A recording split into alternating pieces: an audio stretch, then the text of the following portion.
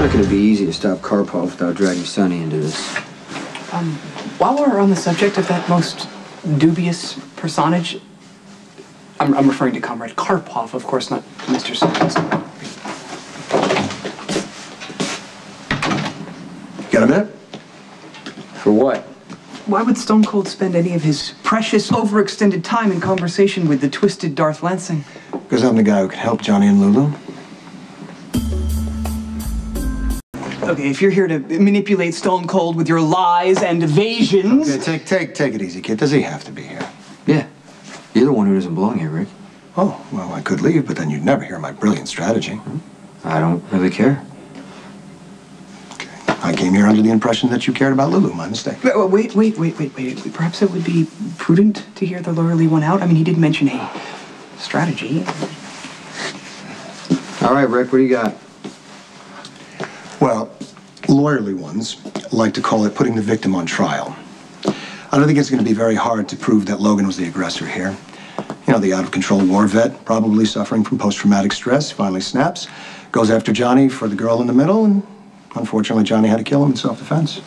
That's actually a pretty good idea. Thank you. But your skills as an attorney cannot be disputed, but your motives are suspect. Why would you wish to exonerate the Prince of Darkness when he is in fact your competition for the ear and control of evil Anthony? Who cares what my motives are if I get the job done? Look, your sidekick here is a little kooky, but he's definitely one of the most brilliant hackers around. If anybody could find Johnny and Lulu, it's Spinelli. All I need for you to do is track them down, convince them to turn themselves in, and I'll take it from there. I need to talk to Rick alone. As you wish.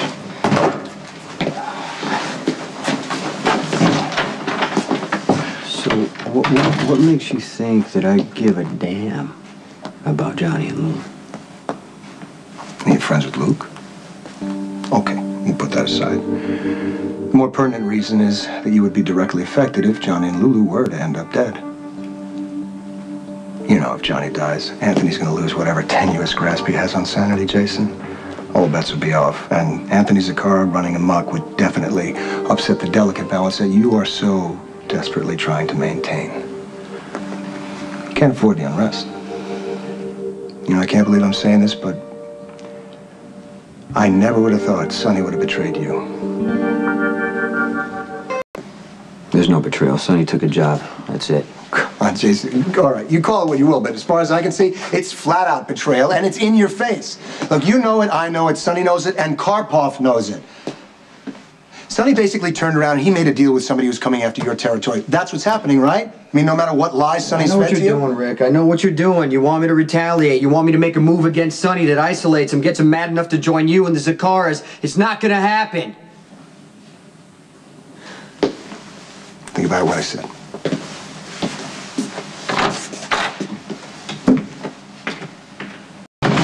I just had a very interesting conversation with Anthony Zakara. Did he threaten you? No, why would he? Anthony's got no beef with me. I let him stay in my hotel, only so I could spy on him for you, but that didn't pay off. Please don't spy on anybody. It's not going to help me. Well, this time it did. I was nice to Anthony, and he reciprocated. He reached out to me. What? He's worried about Johnny. He found out about Laura, and he's afraid history's going to repeat itself. That Lulu's going to crack under pressure and get Johnny killed. Are we any closer to finding them? Spinelli's been working on this thing since day one. We got nothing right now. Carly? Well, at least they're good at staying out of sight. Well, Johnny and Lulu are relatively safe. The cops don't have any leads either. What aren't you telling me? It's business. It's Karpov. No, it's Johnny.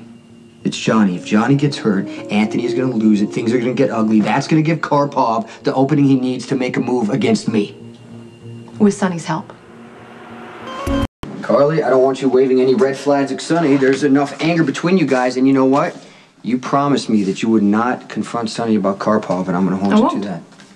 I don't want to put any more pressure on you, okay? But I won't pretend that I'm not furious with Sonny because I can't believe he's doing this to you. Everything's going to work out. I was taking care of you. Come on, I don't need anyone to take care of me. Yes, you do. Look, everything's fine. Anthony's focused on finding Johnny. Karpov's still finding his way. There's nothing to worry about right now. You're a terrible liar. Which Which is one more reason I have to lie for you. Carly.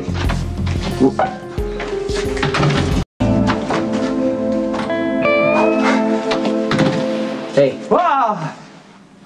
You got anything?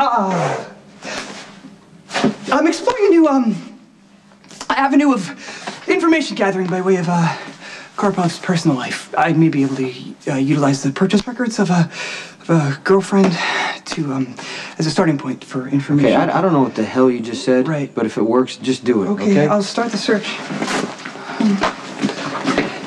Hey, while we're waiting, might be a good time for the grasshopper and his master to have a What is conversation. stop right now. What is wrong with you? Why are you twitching? You know, we are indeed a good team, and yes, her thought patterns aren't necessarily linear, and her ideas are often unconventional, but her insights are useful, even inspiring at times. What are you talking about? Okay. Despite Stone Cold's instructions pertaining to anything privileged vis-a-vis anything related to mob activities or Karpov in particular. This is about Maxie. What did you tell her? Not much. Spill it. I may have alluded to the threat that Karpov poses. Can't trust you if you're gonna blab everything I have you do to Maxie. Did you forget her dad's a police commissioner? Maxie Mister would never betray my confidence. She wouldn't have to do it on purpose. Something could slip out. Yeah. The cops would be crawling all over us. Even more important, if the wrong people realize that Maxie knows too much, she's at risk, Spinelli. I know. The Jackal knows that all Stone Cold says is true, and I've already resolved to distance myself from Fair Maximista, but Stone Cold, it is so hard. Her flame, it draws this moth with it. Ooh. Results. What is it? Information of a most dire nature.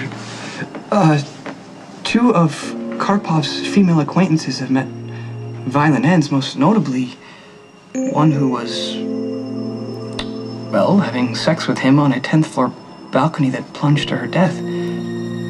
Karpov called it a tragic accident.